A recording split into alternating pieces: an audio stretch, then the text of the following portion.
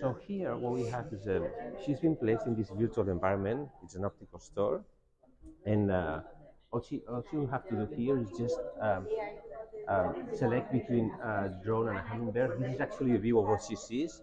She sees it in 3 dimensions, so this is something like very immersive experience.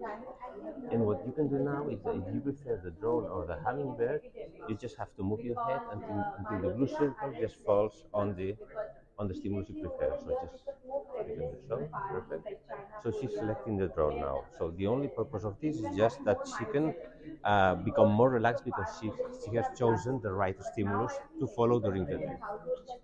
Now she's as a part of the experience, she's placed into an elevator and taken to the top of the building.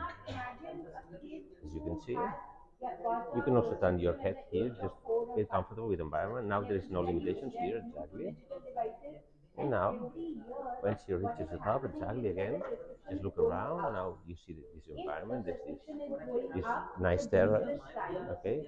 And in this place, exactly, you can now point to the start button. And the first thing you'll be asked here is to reset the position of your neck because we want to have you in the neutral position. So the first thing is look up and then look down and then now look to the infinite. That's the reference position. And on that spot, you hold it there, you stay there, don't move. Perfect. That's the spot where the stimulus will appear. And the only thing she has to do now is just follow the drone as it flies around. You can see here it will happen in 2, 1. Okay, it starts. And now you have to follow this drone as naturally as possible. You have to be relaxed. So if you prefer to move your head, do so. If you prefer to move your eyes, do so. Whatever you do has to be natural. And it's going to be right. There is no wrong or right behavior here. It has to be your behavior. Because remember, as I said before, we need to measure her. We need to measure the way she gazes, so that then we will be able to design a progressive lens specifically designed for her. Now the first part of this test is just placing the drone on the far area. This is a very large plane. It takes a while, but you see the drone is just flying around, nothing else. But while the drone is flying, we're measuring her. We're measuring how she moves the head and how she moves the eyes, so we can understand what are their preferences. It takes a while. Maybe this plane is slightly longer for measurement because it's a very large plane. It's far and it's very large. It has to cover the whole area. But then you see how once everything's covered, the drone will move towards an intermediate plane. That's the second part we need to measure because intermediate distance is very important for progressive lenses. We also need to measure that distance, and that's where it is right now. So the drone now is flying on the intermediate plane, and again, just doing similar pattern of movements, trying to cover the whole area.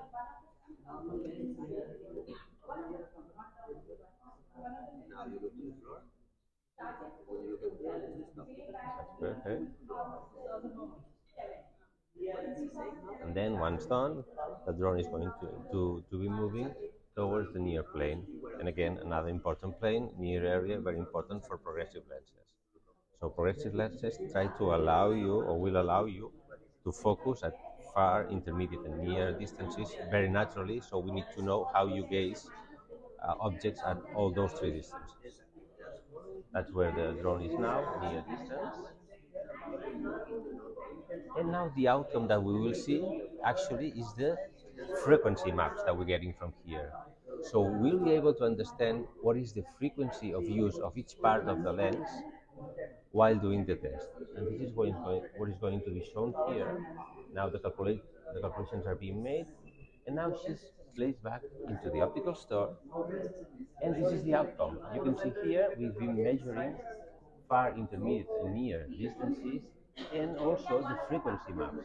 Red for highest frequency, blue for lowest frequency. So with this, we are able to see that for the near area, she's looking with like a spread frequency or highest frequency all over the faces, while for intermediate, it's very focused on one spot. So this is very relevant for the optical features. So we need to know that before we optimize an optical design for her, or progressive optical design for her. So, as I said at the beginning, this is the test, and then there is the outcome. So we before setting up this experiment here, what we did is a set of experiments with people, trying to understand what was the relationship between these maps and their preferences in terms of progressive lenses. So thanks to this device, we've been able to establish the link between gaze dynamics and the progressive lens, or the optical features of the progressive lens, with the most comfortable features that one person needs.